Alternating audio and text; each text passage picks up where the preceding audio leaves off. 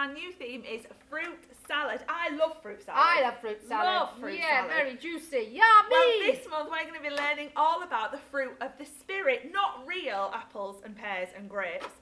Now, you may have heard about the fruit of the Spirit before. The Bible says that when we have God's Holy Spirit living inside of us, He helps us to grow good things in our lives, just like a tree or a plant that grows good fruit. And those good things help us to become more like Jesus and more like the people that God wants us to be. Today we're going to kick off thinking about love. The Holy Spirit can help us to grow love in our hearts and show that love to others, just like Jesus did. That's right. We learn about the fruits of the Spirit in the book of Acts in the Bible. We will see how the disciples and the very first Christians grew in the fruit of the Spirit too, and think about how our actions can show that we are followers of Jesus. So today we're looking at a story from Acts 3 verses 1 to 10, and maybe you could find them in your Bible and read them this week. Okay, so here's the story. One day, Peter and John went to the temple. There at the gate sat a man who had been crippled all his life. His legs had never worked properly, and so every day he was carried to this gate to beg for food or money. The man saw Peter and John going into the temple and asked them for money.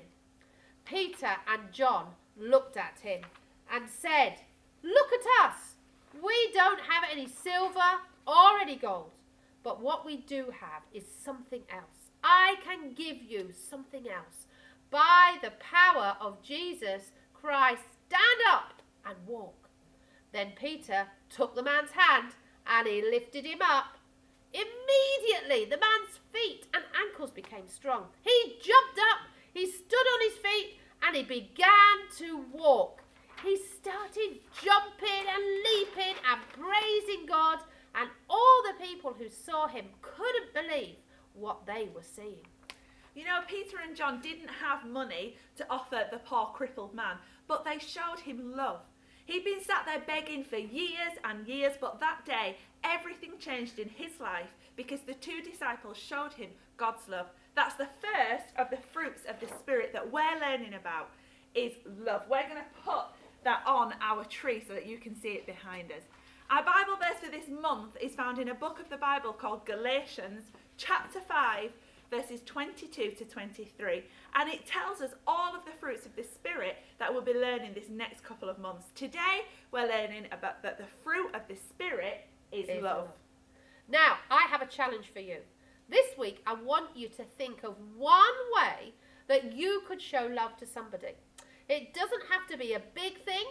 It could be tidying your toys away without being asked.